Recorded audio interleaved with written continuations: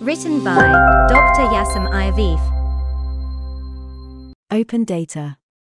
The emergence of open data is the growing growth of electronic collections through mass digitization.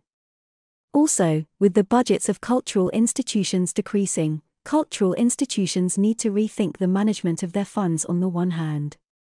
On the other hand, its data needs to be developed. These two requirements are partially solved using named entity recognition, NER. Indeed, the traditional model of manual cataloging and indexing has been under serious pressure for several years.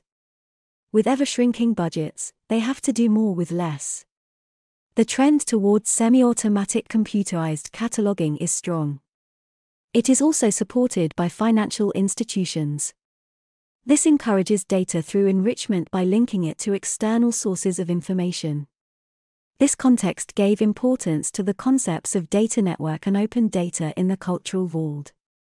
Recent initiatives such as OpenGLAM2 and Lodlam illustrate the evolution of applications. It shows how these evolutions permeate the field of cultural heritage. In both the United States and the European Union, their digital libraries adopt data network principles. In France, the National Library of France has a similar project. The enrichment and integration of heterogeneous collections can be facilitated by using dictionaries made available according to data network principles. A popularization file is presented on the data network and the semantic network. It allows information professionals to update themselves on the challenges of a fully evolving field. Following the same logic, it presents a presentation of the different technological bricks of the semantic web, with new possibilities it offers to libraries as an approach. Research questions. Here we will try to answer a few questions. First, we will discuss the possibilities and limitations of NER and other feature extraction methods to enrich the unstructured data corpus.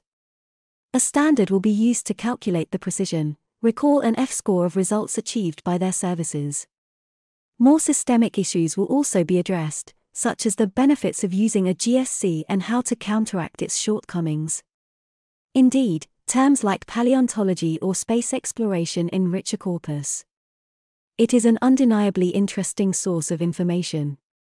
But they are not considered by a GSC because they are not named entities.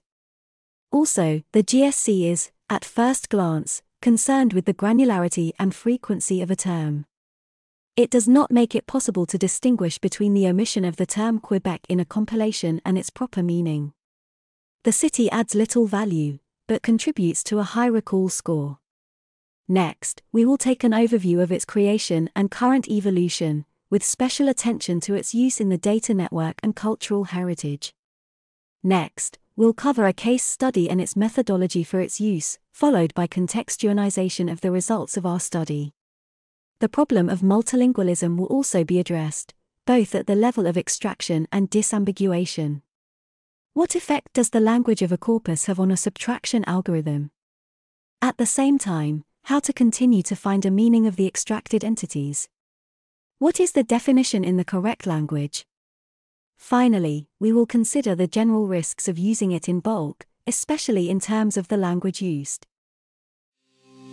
Written by Dr.Yaşam Ayavefe.